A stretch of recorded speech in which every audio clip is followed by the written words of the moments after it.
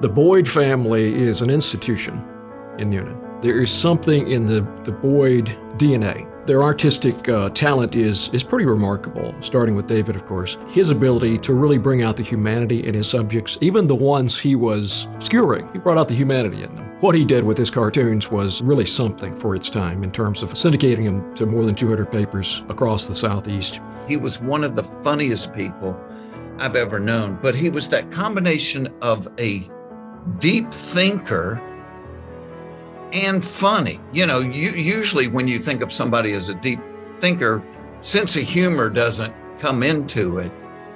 But good God, Boyd was one of the funniest people.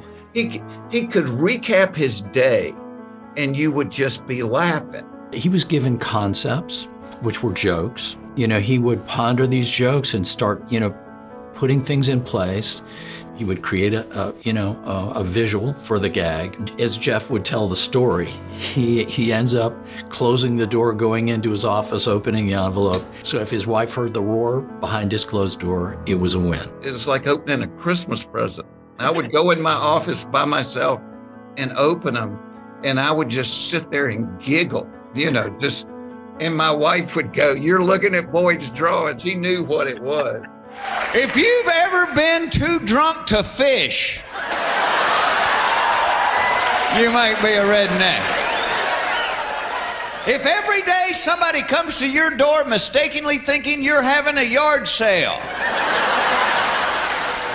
you might be a redneck.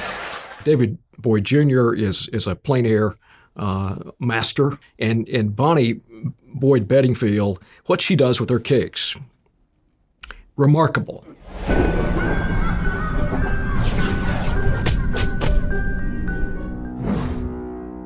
Pumpkin to talk about once you talk about your cake. Fester took a trip to the Aztec ruins. I would not be a cake artist if it was not for my family. My dad is an artist. My mom is an artist to some degree, which people don't really realize. But she was a dancer for years, and that's a creative outlet for her. So the two of them together are opposites in a certain way, but they created some very unique individual children. My bedroom, for example, they left the walls blank for me to draw on. My parents were never pushy, but they were always encouraging and always supportive and always curious and interested in what we had to do. I was never deterred from being immersed in art.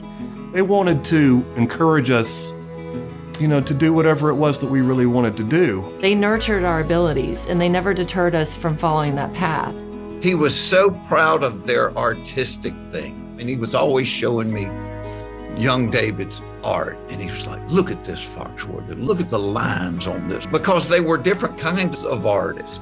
Foxworthy, look at this, look at that's a dog, that's not a piece of cake, that's a dog, right? You want to lean down, you want to pet that dog on the head, When he was a teacher at Heritage and he wanted to really pursue fine art, little David locked himself in a cabin and just do what he called daily paintings.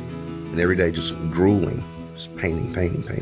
And he came out almost like out of a cocoon, a different artist, a brilliant artist. I mean, he was really good before, but he came out something different, came out something very special. When I get into the art, everything else just kind of slips away. But I've got this desire to make things all the time. Taking, something that you see and translating it to a canvas is, it's just weird. What Bonnie does can't be taught. From drawing, I went to painting.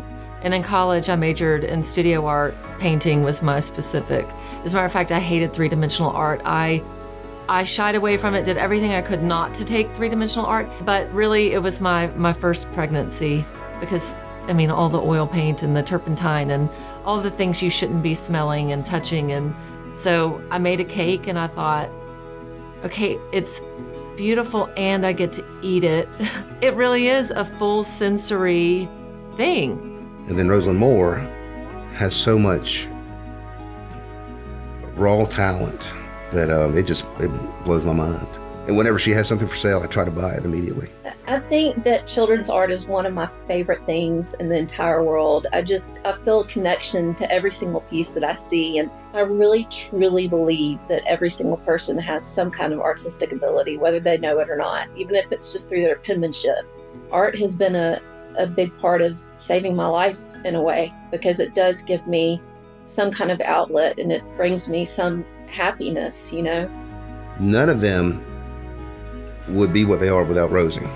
She shouldered the burden of managing the family so that he could do whatever he wanted to do, what he needed to do. My mom, I think without her, I don't know if any of us would be here and be doing the things that we were able to do. It's difficult living with an artist, and she did it with a smile on her face and with grace and with unconditional love and with patience. I always noticed that they had such a tight family bond. And she said, "You need to eat dinner together, sugar." And I would say, "Yes, ma'am." And she said, "Keep your children close and be sure that you let them know every day that you love them and you believe in them." And I think, too, with her children, they all, I believe, were naturally artistic, but she brought out in them the confidence that they could do or be anything or anyone that they would like to be. I was never with him that he didn't brag on his wife and his kids. Every time I was with him, he would talk about what a wonderful woman Rosalind was. And I heard it said sometime that the measure of success is when the people that know you the best are the people that have the highest opinion of you. Because there's a lot of people that can go out there and fool the world, you know, right, that they've got it all going on, but their marriage is crap and their kids don't want anything to do with them. Boyd was a success because everybody that knew him the best just thought the world of him. Ladies and gentlemen, please welcome to the stage Rosalind, Bonnie, and David Boyd Jr.